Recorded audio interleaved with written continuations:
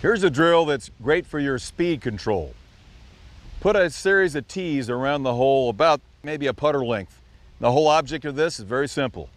If you can putt it from right here inside that circle, you're going to have a very makeable next putt. That's the whole idea here. This is speed. This is all about speed and line, but mainly it's speed.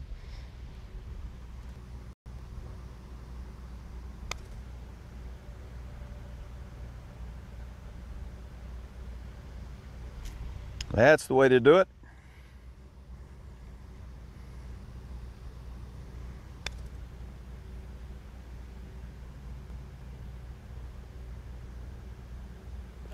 Now for a putt this distance, you have to stroke it very hard. Make a long stroke and stroke it hard with a lot of acceleration.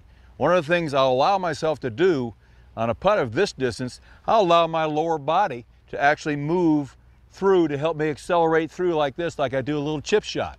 I won't keep my lower body still. I'll go ahead and let my lower body work on a putt this long. You practice this a lot and you're not going to three putt very much, if at all.